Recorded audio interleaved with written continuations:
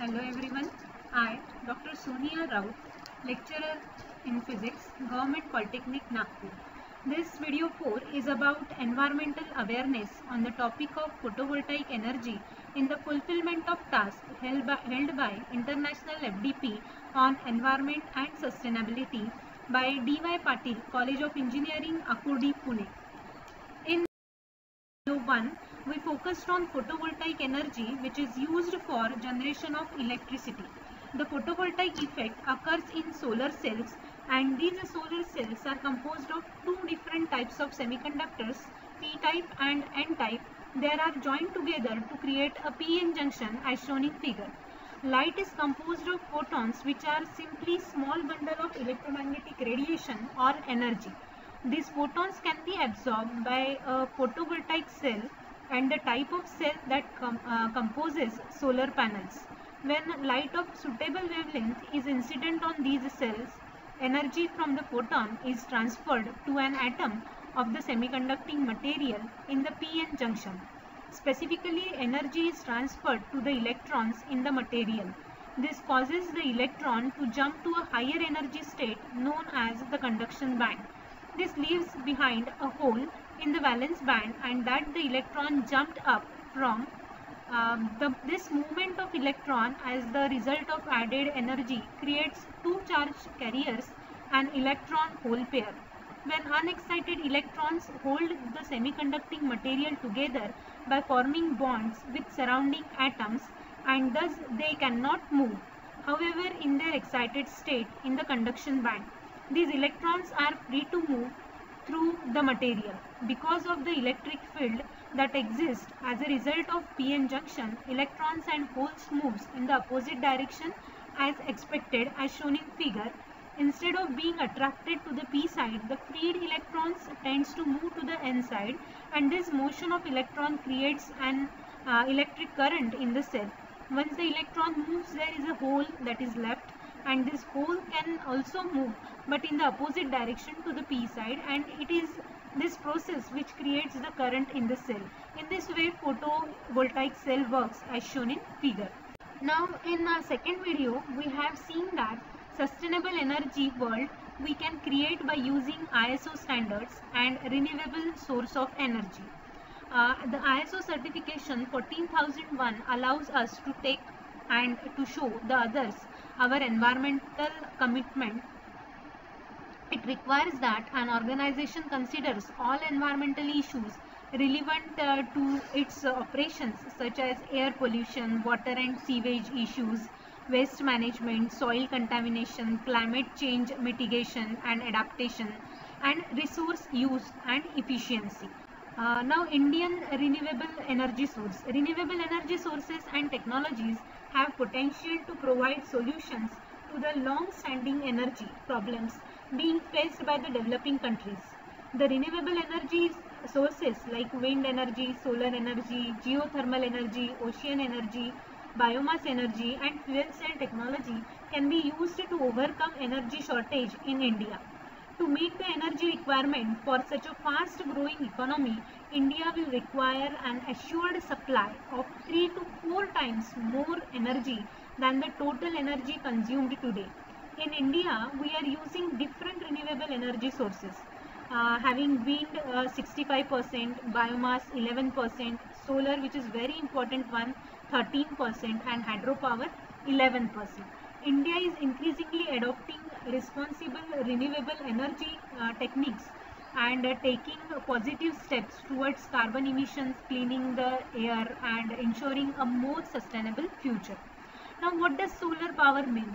Solar is to the energy from the sun converted to be used either for heating or for electricity by private households or even businesses. Solar power is generated by the surface that attracts the energy of the sun, and a method of converting this energy into electricity or heat. This method can be either direct, using direct type of solar panels for electricity, or indirect, using a solar thermal collector to generate heat. What are most interesting in this case is that solar power is green. Why so? Because it relies exclusively on the energy of the sun, which is not only free and always available but also green. Whatever solar system we choose to install, it will make no noise. It just needs some roof space for the panels to attract enough sunlight. So after learning or after watching this video, student will be able to learn the present energy scenario and the need of renewable energy, commit to proactive initiatives for the sustainable use of resources, preserving the local biodiversity and ecosystems, and taking measures to prevent pollution. Utilize renewable energy sources for both domestic and industrial application. Analyze the environmental aspects of renewable energy resources.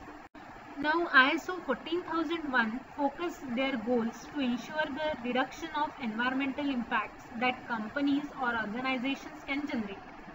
The ISO 14001 certification management system applied to the manufacture of photovoltaic modules demonstrates that embodies of the company has all the requirements for establishing an environmental management system that allows control of the impact of its activities, products and services on the environment through the prevention, reduction or elimination thereof. Quality management system that meets the goal of the ISO 9001:2015 standard, and an environment management system that meets the goals of ISO 14001:2015 standard. ISO 50001 is data driven and focuses on energy performance improvement, while ISO 14001 provides a more qualitative look at all significant environmental impacts of an organization. Both standards can be implemented individually, or they can be integrated with each other or with any other ISO management system standards such as ISO 9001. Now, different ISOs used for different parameters such as ISO 9553:1997 is used for solar energy methods of testing performed, rubber seal and sealing compounds used in collectors. So these are different ISOs used for solar energy, solar water heaters for different purposes. For example, durability and performance, method of assessment, etc. Now, these are International Electrotechnical Commission, that is IEC. These are for photovoltaic devices, procedures for temperature and irradiance corrections of measured IV characteristics. And for example, IEC 609042, which is for requirements of reference solar devices. And in this IEEE 1562 is very important, which is held in 2007, is the only industry standard for sizing of photovoltaic array and batteries in a system where the solar array is the only charging source. These off-grid solar system are considered to have PV, that is photovoltaic cell, as their only incoming power source, while using the batteries to store the energy produced by the solar panel. Now, next is the carbon emission. A carbon footprint is defined as the total amount of greenhouse gases produced to directly or indirectly support human activities, usually expressed in equivalent tons of carbon dioxide.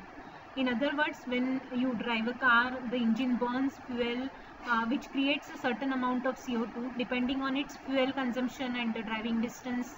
When you heat your house with oil, gas or coal, then you also generate CO2. Even if you heat your house with electricity, the generation of electrical power may also have emitted a certain amount of CO2. Also, when you buy food or goods, the production of food and goods also emitted some quantities of CO2. So for that, first we calculate solar energy generation, and the calculation of solar energy generation is done here taking one such a module having 72 cells, having size 156 by 156 mm, thickness 200 mm, and having lifespan of 25 years with an average performance of 85%. So considering the area of module having 72 cells for a 2 meter square area, and efficiency of the cell is 13%, And the average solar radiation in Nagpur, we are considering in Nagpur, that is 5.62 kilowatt hour per meter square in a day. So we have to calculate power with the help of this formula, efficiency into rate of solar intensity. So efficiency is 0.13 and rate of solar intensity is 5.62, and average amount of energy used per day is 2 kilowatt hour per day. So our answer is 1.462 kilowatt hour per day.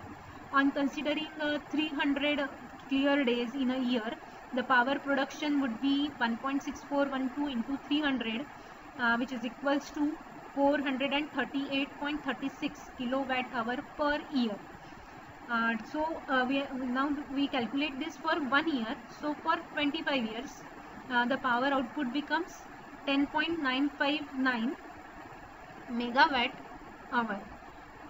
So calculation of carbon credit earned on considering the average value of 0.932 tons of CO2 emission reduction per megawatt hour of electricity. Approximately 40% of global CO2 emission are emitted from electricity generation through the combustion of fossil fuels to generate heat needed to power steam turbines. Burning this fuel results in the production of carbon dioxide, the primary heat trapping, and greenhouse gas responsible for global warming. So the power production is 438.36 kilowatt hour per year. So in this module, CO2 emission reduction per megawatt hour per year, as per the calculation, will be power production multiplied by average value of tons of CO2 emission. So we get 0.40 tons. As pointed out earlier, if the value is traded at the rate of USD, we are just considering one example, traded at the rate of USD 35.5 per ton, the total reduction will be 0.40 multiplied by 35.50. So USD is 14.2, and which is equals to 1069.26, because as 1 USD is 75.30 rupees in 2020. So carbon footprint is a very powerful tool to understand the impact of personal behavior on global warming, and most people are shocked when they see the amount of CO2 their activities create. And if you personally want to contribute to stop global warming, the calculation and constant monitoring of your personal carbon footprint is essential. So everyone has to calculate own footprint so that we can reduce pollution and can save our Mother Earth. Now, sustainability computation. Photovoltaic PV module typically come with 20 years warranties that guarantee that the panel will produce at least 80% of the rated power after 20 years of use. For monocrystalline silicon, the most commonly used panel for commercial and residential PV, the degradation rate is less than 0.5% for the panels made before 2000 and less than 0.4% for panels made after 2000. That means that the panel manufactured today should produce 92% of its original power after 20 years, quite a bit higher than the 80% estimated by the 1% rule. A study by NREL shows that the majority of panels still produce energy after 25 years, albeit at slightly reduced. Now this graph shows the energy per years with rooftop and large scale solar. In 2020 to 2021, we can use 80 megawatt of energy, and in 21-22 100 megawatt of energy. So the growth and development of solar rooftop PV as per the current status are of standard level, despite the fact that the government of India has set a target of installing 40 gigawatt of decentralized solar rooftop PV up to 2022. Putting a benchmark by adopting simple habits in a day-to-day life for the combined benefits of energy to reduce the carbon emission with utilization of solar energy conservation systems, technologies such as photovoltaic devices. So by using with the help of photovoltaic cell, we can reduce our carbon footprint, which is more created by electricity.